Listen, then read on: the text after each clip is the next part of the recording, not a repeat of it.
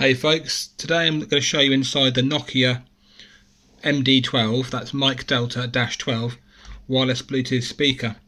This is a perfectly working unit, but I wanted to show you inside it. And I also had to take the bottom silicone rubber off to replace it because it was slightly convex on the bottom. It was wobbling, so I'm going to put a new bottom on it. You can see underneath it's got lots and lots of glue on it, very strong glue, probably super glue.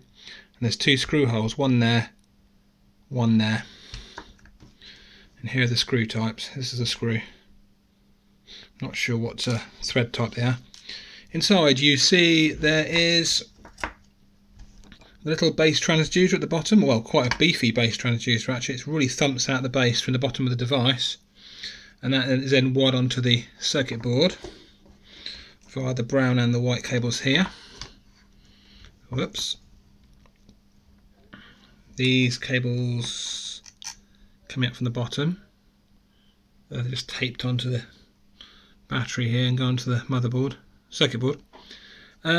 What's quite interesting is, which I actually expected from reading someone else's teardown of a previous unit, is the battery inside is a Nokia phone battery. This one is a Bravo Lima 5 Charlie phone battery. I'm not sure what model that's from.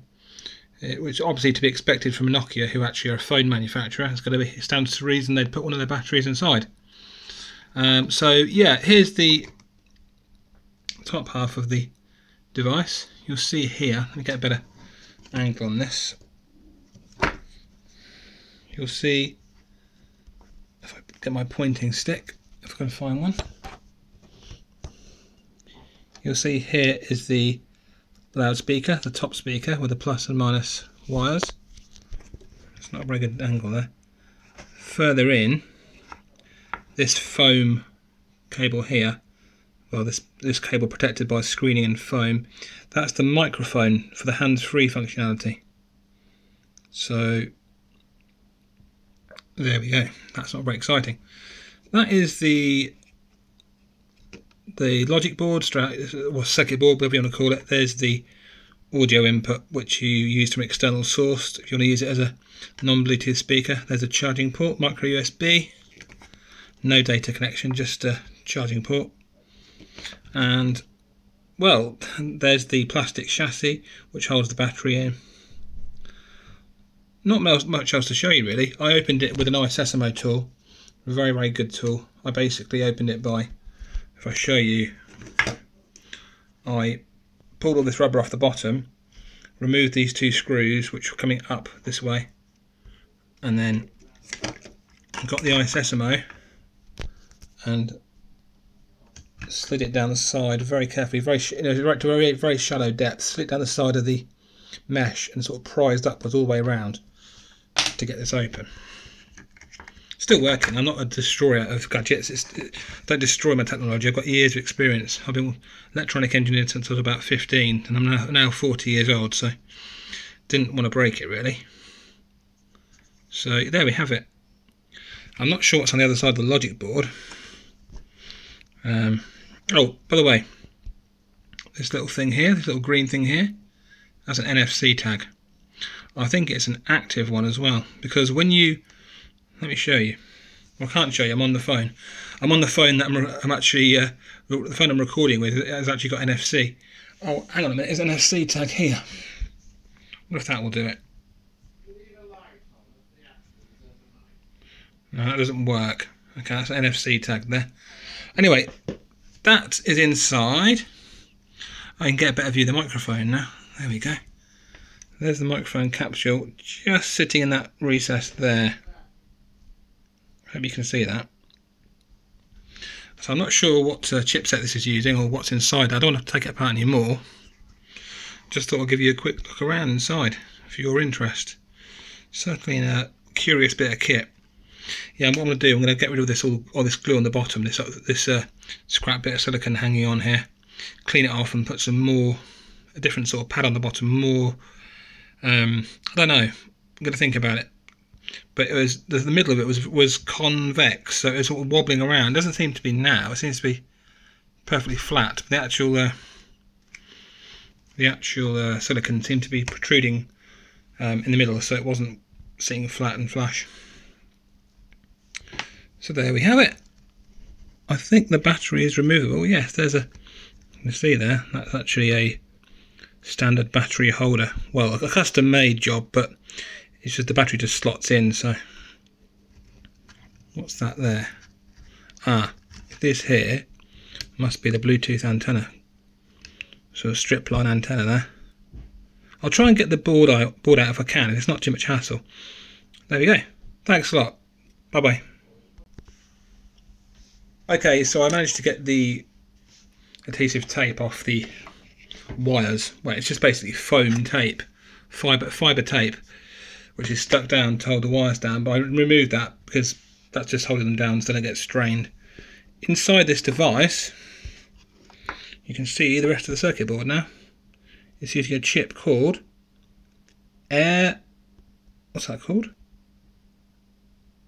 Aeroha, I think. Let's get the magnifying glass out. Let's get this right the right way up. Whoops. Can't see anything with that on. What's called an AB1511 Aeroha. That's a Bluetooth module here. This is just an off-the-shelf Bluetooth module with the aerial there. There's your power switch there, which is this part at the front here. NFC tag. I've carefully prized that off. It's just stuck with double-sided tape stuck to the this area here on the plastic chassis. The battery, I did try and prise out the holder, but it wouldn't come out. I think it's probably held in with double-sided tape, and there's no point pulling it out. It's just a foam battery. See the contacts there, and they're exposed, waiting for the contacts on the circuit board here. So what else have we got here? We've got not a lot really, a load of surface mount transistors. No doubt it's far more complex than I'm making out. I don't know what this thing's got in it. Let's see what this can get. What can we get on here? No, nothing. That lens is very dirty indeed. What have we got here? An AKS